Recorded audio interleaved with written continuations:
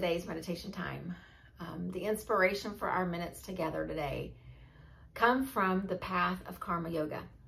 The last several times we've been together, we've talked a lot about this idea of peace in ourselves, peace in our world, peace in our relationships, all inspired by the work of Dr. Martin Luther King Jr. And so I thought that a really natural place to take us next is down the path of karma yoga. And so let's get settled where we are, lying down, seated, whatever feels right for you. And then gently allow your eyes to close. And as you do that, let's just settle in with an even inhale and exhale. So as long as it takes you to breathe it in, use the same amount of time to breathe it out. Inhaling together. Exhaling, release.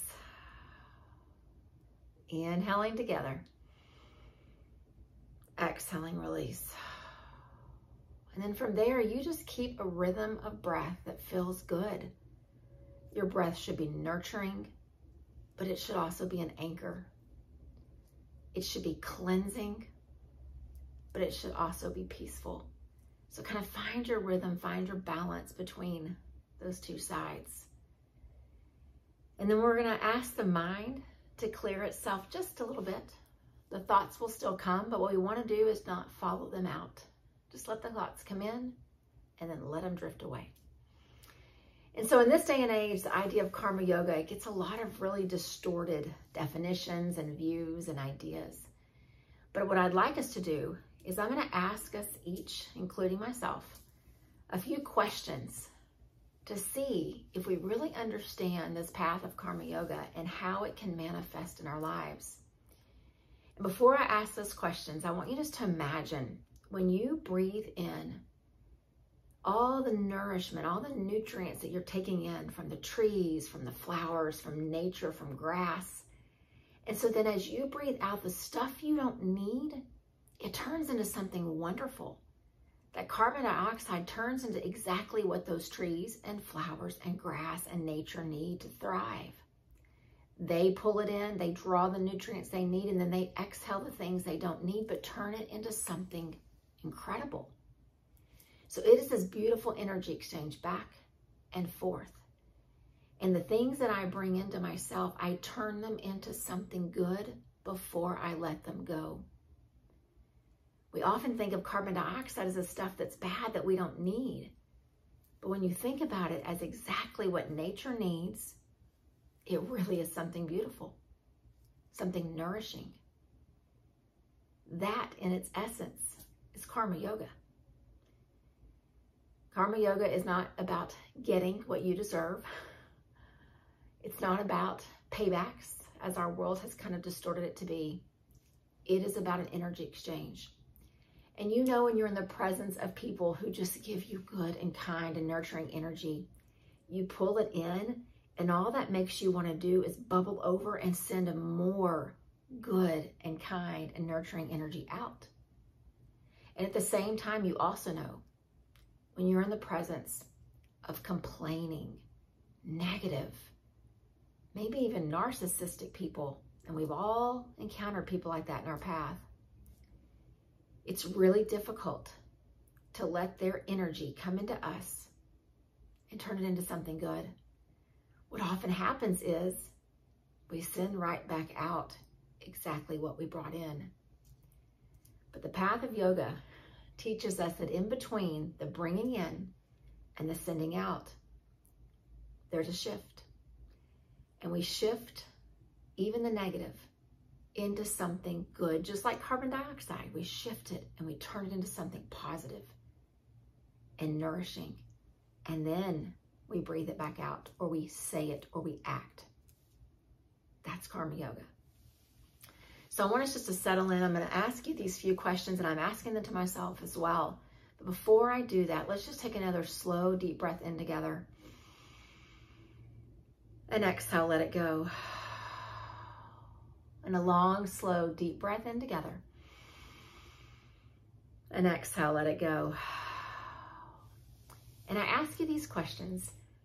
Don't worry if the answer does not readily come. It's more important that we just keep asking and let the question just kind of settle. I'll ask it twice, Then I'll grow quiet for a few breaths, and then we'll go on to the next one. And just see what thoughts, what mind patterns, what thought patterns start to bubble up, and see what connection you have. And maybe the answers will start to come from that. So as you continue to breathe, I'd like each of us just to think about this question: how can I personally serve the world around me? How can I personally serve the world around me?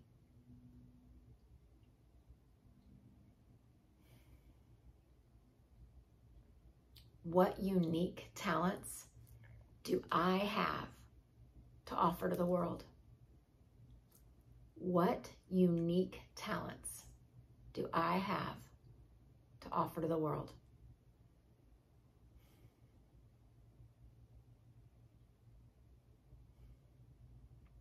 How can I be selfless in my service? How can I be selfless in my service? Meaning, I'm not expecting anything back. Selfless.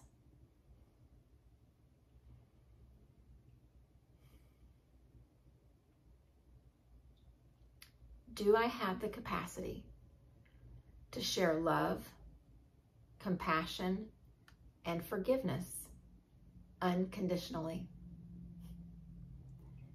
Do I have the capacity to share love, compassion, and forgiveness unconditionally?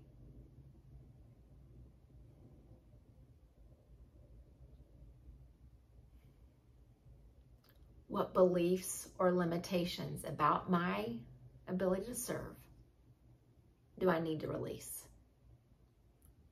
What beliefs or limitations about my ability to serve do I need to release?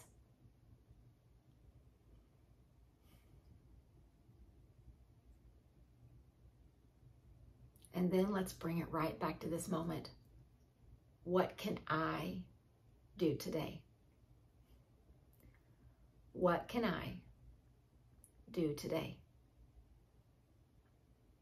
And again, I don't expect you just to have all the answers to all the questions right now. I just want them to kind of settle into you and start to just prick little parts of your heart and your spirit to begin thinking about our act of service to our world, the small, intimate world around us, the larger world around us. And by asking the questions,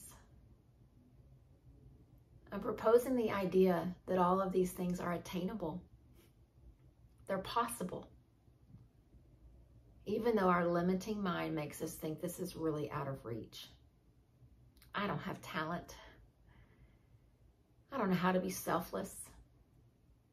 I've got a lot of limiting thoughts in my mind from just my past and my relationships.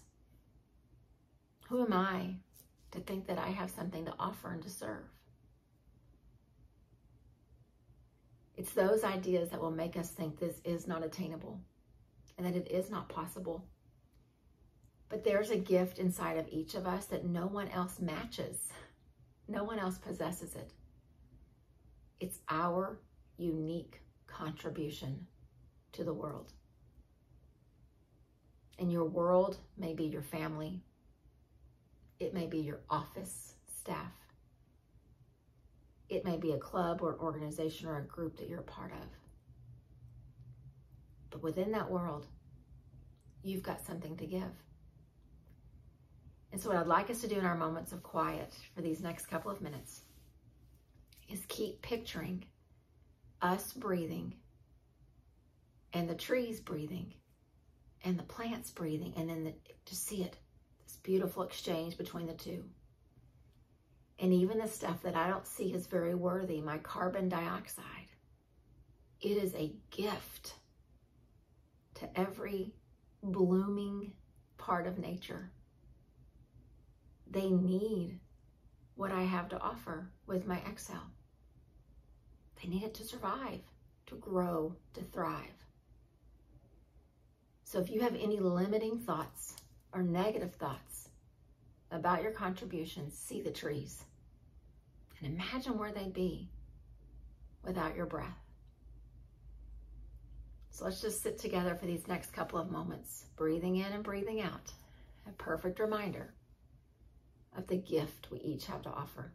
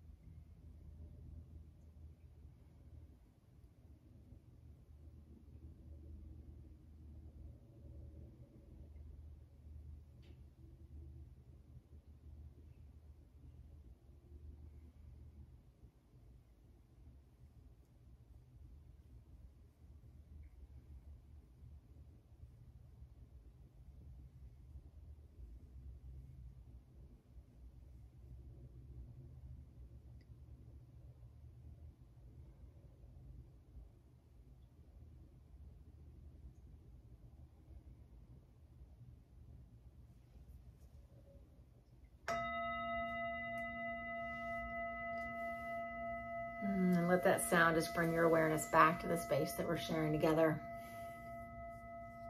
And just kind of check in with your thoughts, see where your mind tried to go, see what arose in your thought patterns.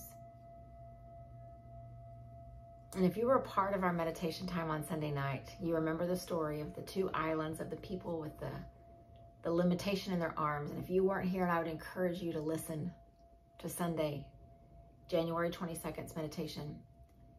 Because in the same way that our carbon dioxide is a seemingly negative thing, it really is something beautiful to those that need it. And so whatever limitations you see about yourself, I talked about this on Sunday night, maybe we can use those limitations for good. And then all of a sudden we'll start to realize they're not limitations after all. There's a quote by Yoko Ono that I want to close us with, because I think it really gives us some rooting and some power and some inspiration going forward. She said, "A dream you dream alone is a dream. A dream you dream together with others becomes reality." Karma yoga is not something that we do isolated, because what's happening is you're doing it where you are, I'm doing it where I am, someone else on the same path is doing it after they listen to this recording where they are. And then we have this forest of trees beginning to grow, because all of us collectively are breathing out what the trees need. In the same way, each of us giving our unique gift in service, selfless service to our world. It doesn't have to be great acts. Mother Teresa said all it takes is doing small acts with great love. We're not trying to be famous. We're just trying to make an impact and transform our world to a place of peace, one breath at a time. Namaste.